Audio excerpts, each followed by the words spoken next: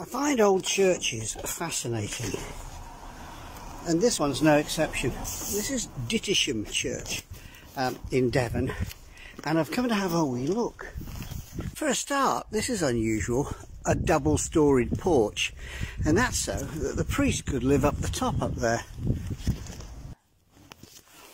So it's dedicated to St. George, mind the steps, and inside, ooh, enormous bell chamber, and then this, oh my goodness me, from the 15th century, a rood screen across here. This is a treasure in itself, but what I absolutely adore is not just the detail on the rood screen, but next to it, a pulpit like no other I've ever seen. This is amazing. Considering they had the Reformation and all of these things were mutilated or destroyed by the Puritans, it's amazing that it survived, but it's absolutely glorious. And this is faded paint. Wow, what a gem. I love it.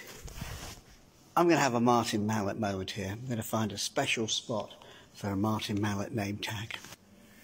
So beautifully decorated, and yet I can't quite see where Martin could fit in there.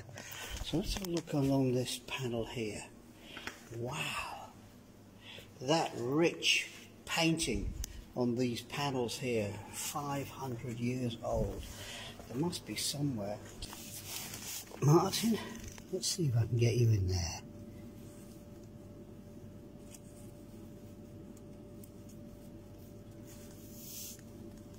If I can slide you, there you go.